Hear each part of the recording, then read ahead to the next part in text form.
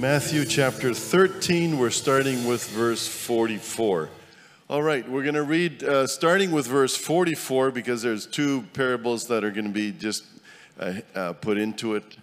The kingdom of heaven is like a treasure that a man discovered hidden in a field. In his excitement, he hid it again and sold everything he owned to get enough money to buy the field. Again, the kingdom of heaven is like a merchant on the lookout for choice pearls. And when he discovered a pearl of great value, he sold everything he owned and bought it. Again, the kingdom of heaven is like a fishing net that was thrown into the water and caught fish of every kind. When the net was full, they dragged it up to the shore, sat down, and sorted the good fish into crates, but threw the bad ones away. That is the way it will be at the end of the world. The angels will come and separate the wicked people from the righteous, throwing the wicked into the fiery furnace where there will be weeping and gnashing of teeth. Do you understand all these things? Yes, they replied, we do. Then he added, every teacher of religious law who becomes a disciple in the kingdom of heaven is like a homeowner who brings from his storeroom new gems of truth as well as old. 53. When Jesus had finished telling these stories and illustrations, he left that part of the country. He returned to Nazareth, his hometown. And when he taught there in the synagogue, everyone was amazed and said, where does he get this wisdom and the power to do miracles? Then they scoffed. He's just the carpenter's son, and we know Mary, his mother, and his brothers, James, Joseph, Simon, Judas. All his sisters live right here among us. Where did he learn all these things? And they were deeply offended and refused to believe him. Then Jesus told them, a prophet is honored everywhere except in his hometown and among his own family. And so he did only a few miracles there because of their unbelief. It's a joy to be here tonight, and as we now delve into the Word of God, let us just stop for a moment of prayer. Father, we want to thank you for your Word.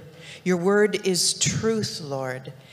It is deep, Lord. And tonight, Lord, I pray that as I share this Word, Lord, that it will go and perform the work which you have called it to do, because you have written in your word that it does not return void, but accomplishes every purpose for which you send it.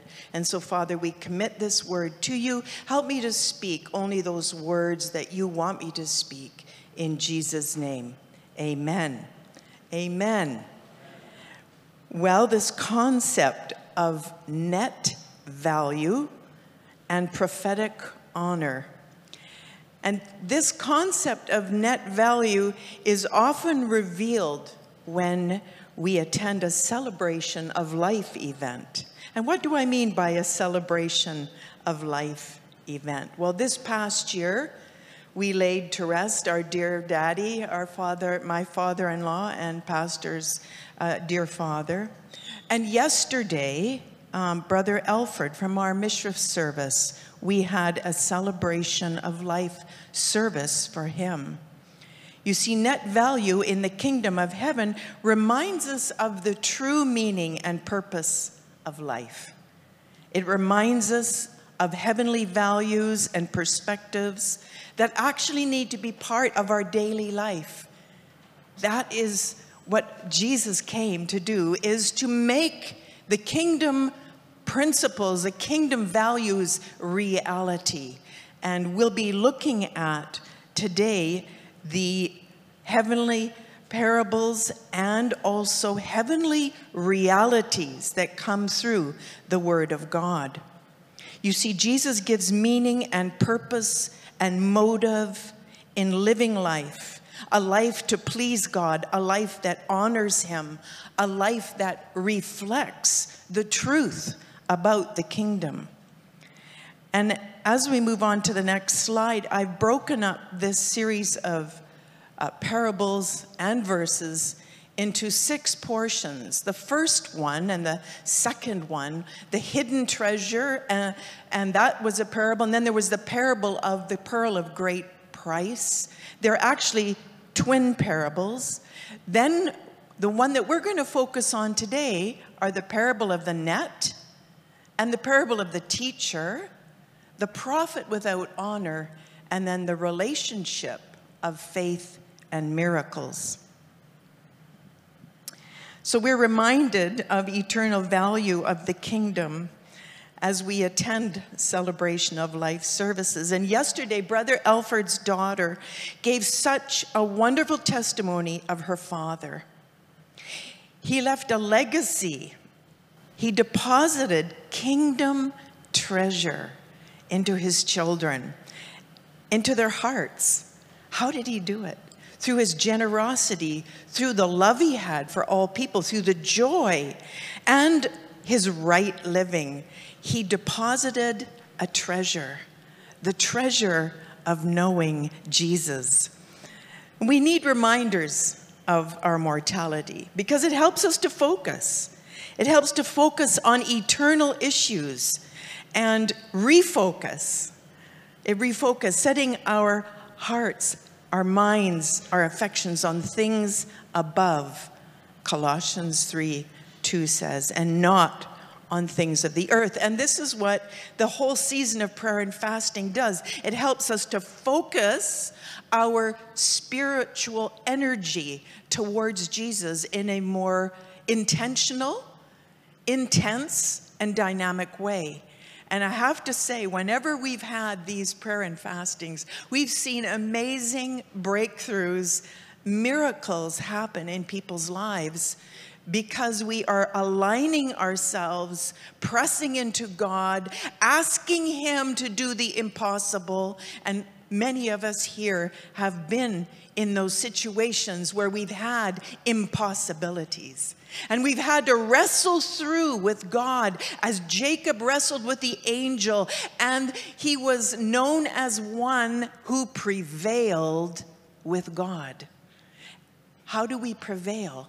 Through that sometimes agonizing, wrestling through until we see what God does. And we're not even knowing what He'll do, but we're wrestling through in prayer, believing Him for the impossible. This is what prayer does. And so you have that opportunity today to join in on that.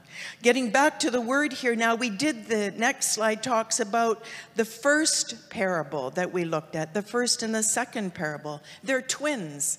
They kind of walk hand in hand because they agree about the treasure.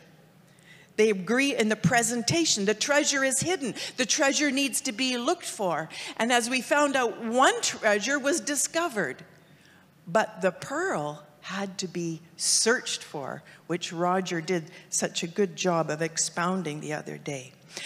So they diverged in their discovery. One just discovered it walking along. He discovered the treasure. The other had to pursue it and look for it. But finally, they all agree they had to sell everything to get the treasure.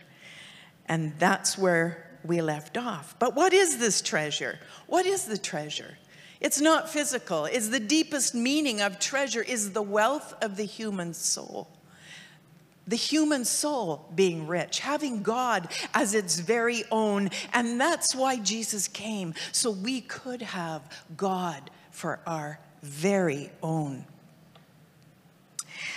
And that's where we were last week.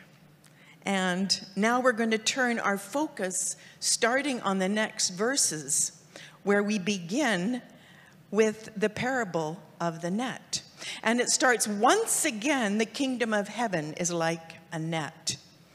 And when we look at this net and we think about the kingdom of heaven, we understand from the scriptures that heaven itself is mentioned 700 times in the scriptures. The kingdom of heaven 80 times in the New Testament. And here in this chapter, 8 times the kingdom of heaven is mentioned. Well, what is this kingdom of heaven? It's a process of a course of events whereby God begins to govern, to act as king, and God's actions manifest his lordship in the lives, in the world of men and women. God wants to make himself real to us. And the reign of God, we have to press into God. We have to search for him. We have to seek him. Some of us discovered him through accident or through agony or through situations. We came to know Christ. But it is a process. The kingdom is now. If you've accepted Jesus Christ as your Savior, you've entered into the kingdom. You are living in the kingdom of God now, and yet there's a kingdom yet to come, and that is the fulfillment, and we'll be talking about that. The kingdom of heaven in its fullness is coming and is ahead of us, and we anticipate it. As believers, we are partners, co-laborers in the work of manifesting God's will, here and now, through being led by God's Spirit, by knowing his word, but also we are in expectation of God's full reign, his full lordship at the end of the age. Now, the kingdom of heaven can also be defined as the spiritual realm over which God reigns as king. And the fullness, as I said, of God's kingdom is going to be established at the end of the age. And the Apostle Paul makes this comments about the kingdom of heaven. It has three essential qualities. And it's outlined in Romans 14:17. The kingdom of heaven is not about eating and drinking, but about righteousness, peace, and joy in the Holy Spirit. And as an aside, there was a frustrated mother one day trying to correct her mischievous son. He was always getting into trouble. And so she said, "Dylan, how will you get to heaven when you are so naughty?" And Dylan answered his mom, "When I get to the pearly gates, Mom, I'm going to run in and out, slamming those gates until St. Peter says to me, 'You either stay in, Dylan, or you get out.'" But our goal is to ensure we are in Christ. We are in the kingdom. For being truly in Christ is the key. It's the key. It's the treasure. It's the way we enter into the kingdom of heaven. We're going to move into some realities now about this kingdom. The kingdom of heaven has a time frame, and that is what this parable is speaking about. Once again, the kingdom of heaven is like a net that was let down into the lake and caught all kinds of fish. When it was full, the fishermen pulled it up on the shore, and then they sat down and collected the good fish in baskets, but threw the bad away. And I remember in Tanzania going down to the ocean shore and watching those fishermen. They were dragging in their nets, and you could see them literally taking out those things that they couldn't eat and throwing them away and keeping the good fish for consumption or for sale. So the kingdom has a time frame. And as we've gone through Matthew 13, we've seen that there's a time to sow. There's a time to sow seed. There's a time for the growth of that seed. And we looked at there's different types of soil that are helpful for growth and that are harmful for growth. And then there's the parable of weeds that somehow get into our seed. And we know that the enemy sows those things. We find that in verse 24. But then there's a time to produce. There's a time when there's fruit that comes. And we all love it when we get those special fruits that are ripe at certain times of the season. We all love mango season. But there's a time to harvest. And really, as we look at this parable, it moves in here now on verse 49. This is how it will be at the end of the age. The angels will come and separate the wicked from the righteous and throw them into the fiery furnace, where there'll be weeping and gnashing of teeth. We see that there's this time frame that's going to happen at the end of the age. And so we see that there is a time frame in this kingdom.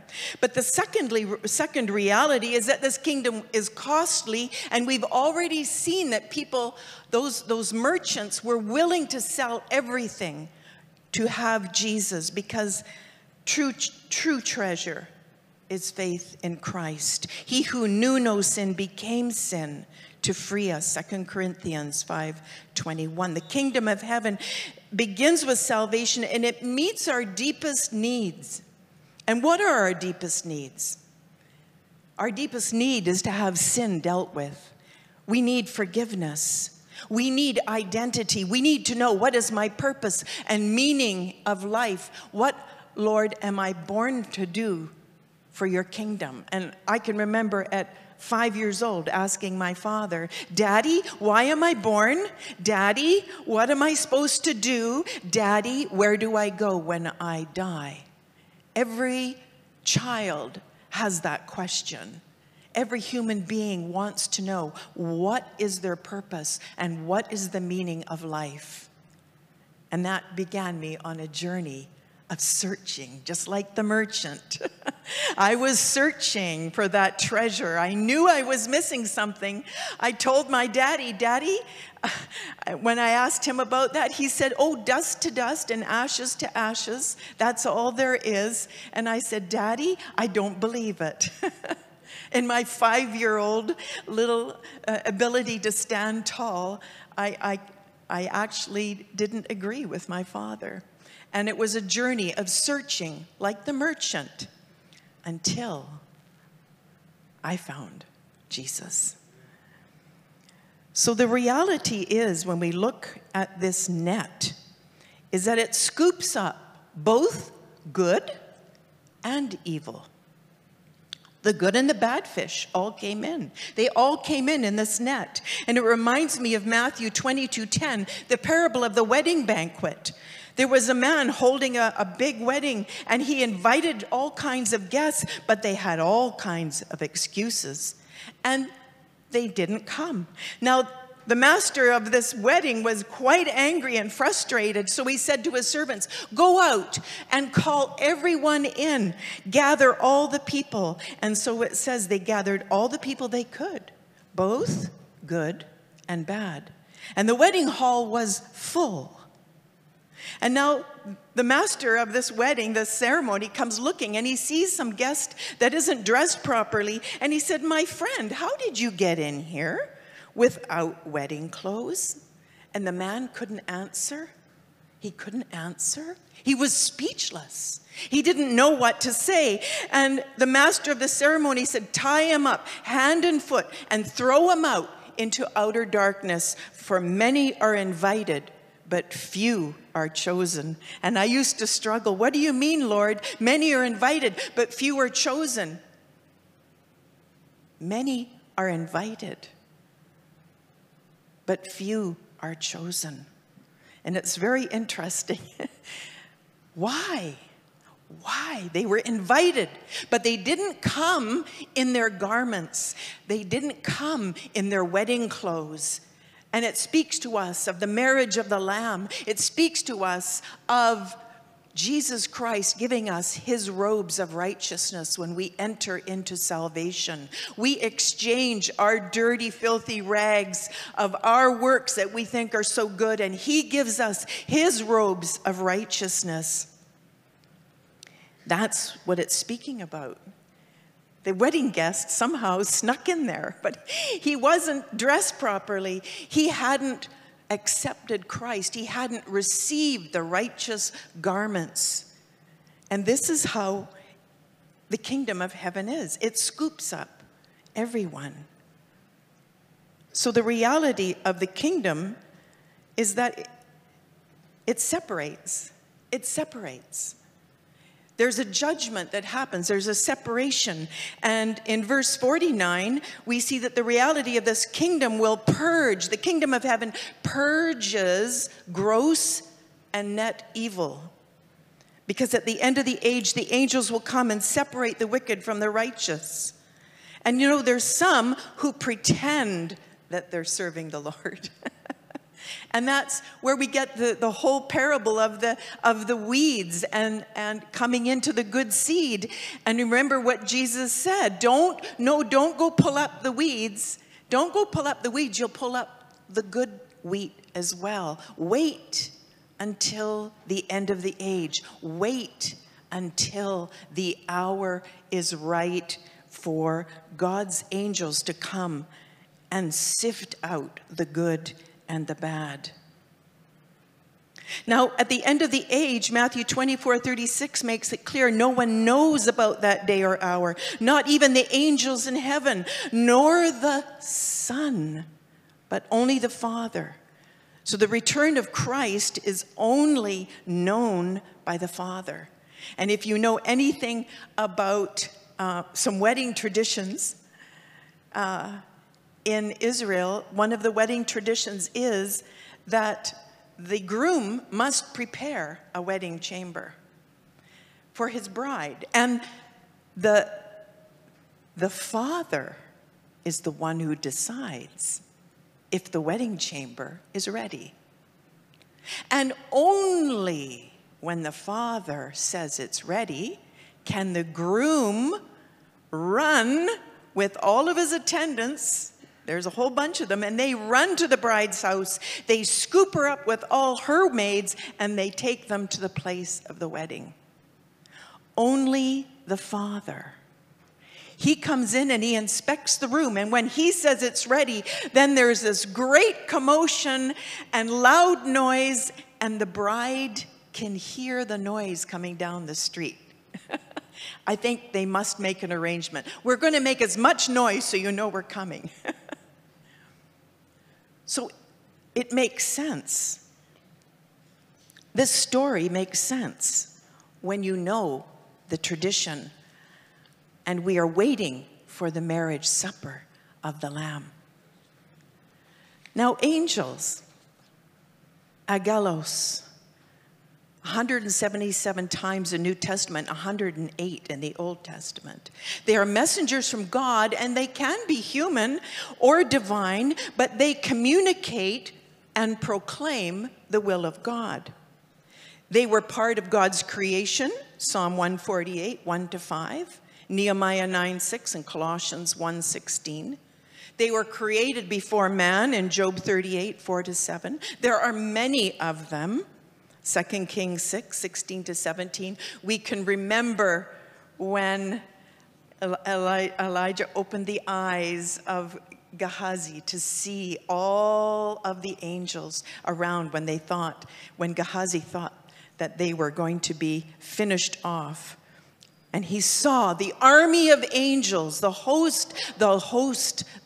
Lord of hosts army angels were all around. There's many. There's spirit beings, Hebrew 1:14 and Luke 24:39. They're unseen unless God determines in his sovereign will that you need to see one. Has anybody seen an angel? I have. In a vision and in a dream. In my salvation dream, 2 angels, and you know what? Angels are huge. They're like Boeing 747s. They're not these small little fluffy creatures. The ones I saw were huge, and they accompanied me. And they accompanied me down into the center of this arena, and there was this pulsating light, and there was a man preaching the word, and the angels came on either side, and they said, "You must jump into the light." I didn't know what that meant. But I jumped. I jumped into the light, and when I jumped through into the light, I found myself in a different kingdom. I had come into the kingdom of God, and everything was new. They're powerful. They're intelligent.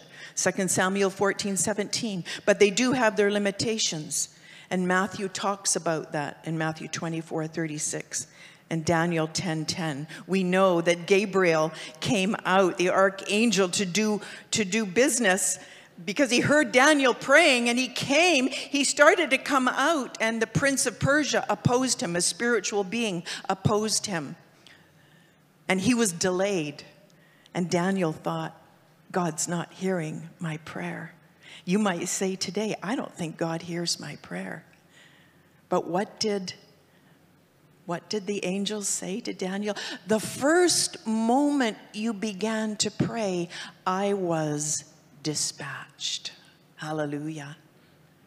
Every prayer is heard in heaven. Every prayer there's a response from heaven. So keep on praying. Don't give up, because Daniel thought God wasn't hearing him. And 21 days later, he found out God heard the first word of his prayer and responded to the first word of his prayer. That should encourage us, saints, to keep on praying. Well, you know, after these parables, Jesus turns now to his disciples in verse 51. Have you understood all these things, Jesus asked? And I like how they're just so bold. Yes, we understand. We understand. He's questioning his disciples, but it's also a question for us. Do we understand kingdom realities? It's difficult to understand kingdom realities when we're living in this physical world. But the kingdom of heaven is as real as we are sitting here today. And actually, it is more real because there is an eternal value and consequence to this kingdom and how we live in it, how we move in it, how we work in it, what we say, what we do. It'll affect how we live. It should affect how we live. But there were people in Jesus' own disciples who did not understand. Can we think of one? I can think of one. Judas. He was one of the 12, but he didn't understand kingdom reality. He did not understand the kingdom of heaven. He was quietly pilfering money out of the offering bag, using it for himself. So being in church and being a disciple, because Judas was a disciple, does not guarantee that we have access to this heavenly kingdom. There's not a guarantee, except for if you are in Christ and you have accepted him as your personal Savior. You've confessed your shortcomings before him, and you've received him as the Savior of your soul. But then there has to be some evidence, as James says. Show me your faith, and I will show you my works. There has to be some evidence of this kingdom reality in our life. We need to pursue it. We need to reflect Jesus. We need to store up its treasures. The other reality is that the kingdom treasures are old and new. In verse 52, we're looking now at the parable of the teacher. He said to them, therefore, every teacher of the law who has become a disciple, note, I've underlined that, in the kingdom of heaven is like. Here we go into another parable. The owner of a house who brings out his storeroom new treasure as well as old. Kingdom treasures are old and they are new. We all have treasures at home, something that our great-grandmother gave us, that beautiful vase or that piece of jewelry. It's a treasure to us. It was given to us. And then we have new treasures, things that we have bought that we treasure, and we put them in a special place. When we have a treasure, we keep it in a special box or a special place. Sometimes we lock our treasures up in a safe. But the reality here is that not all teachers are disciples. There were many teachers of the law among the Pharisees and Sadducees, but they were not disciples of Jesus. They were not following him. In fact, they were trying to find ways to get rid of Jesus. A discipled teacher learns through the word, learns through the Spirit, and learns through praxis. What does that mean? It means I learn about Jesus through reading his word, studying his word. I learn to hear the voice of the Spirit, and I learn to walk in and by the Spirit. These three things are so key to being a true disciple. And when we look at the Old and New Testament, it connects and it draws on one another. Both are required to know God deeper. In Matthew 1:1, Christ's genealogy is laid out. The foundation of Christ's work is established in the Old Testament. And Jesus explains himself to his disciples, from Moses through to all the prophets, whoever spoke about him. He used the Old Testament. In fact, Jesus uses the Old Testament measure to refute Satan during his temptation in the desert. Man shall not live by bread alone, but by every word that proceeds out of the mouth of God. Satan was telling him, look, you're hungry, you're fasting. Turn those stones into bread. You can do it. You're God. And Jesus used the Old Testament and said, man shall not live by bread alone, but by every word that proceeds out of the mouth of God. And he tempted him again to worship him. And he goes back to Deuteronomy 6:13. So Jesus used the Old Testament as a defense against the enemy's tactics. And you can read about his full temptation in Luke 4:1-13. So let's look a little bit at treasure, thesaurus in the Greek. Stored up, stored treasure, a way to store properly. But guess where that storehouse is, my friends? It's in our thoughts, it's in our hearts. So as a man thinks, so he is. Proverbs 23:7. Remember Mary, when she was hearing in Matthew 2:19 about all the stories about Jesus and the shepherds telling about his divine birth and spreading the word. It says, but Mary treasured up all these things and pondered them in her heart. The kingdom of heaven values thoughts and motives of our hearts and our minds. Those are the things that are so important to the Lord. Proverbs 16:1-3 says, all the ways of a man are clean and innocent in his own eyes. He may see nothing wrong with his actions, but the Lord weighs and examines the motives, intents of the heart, and he knows the truth. The Lord is interested in our thoughts, our heart's motive. Why are we doing things? And we can see this coming out when we look at the motive of Judas. What was Judas' motive in his heart?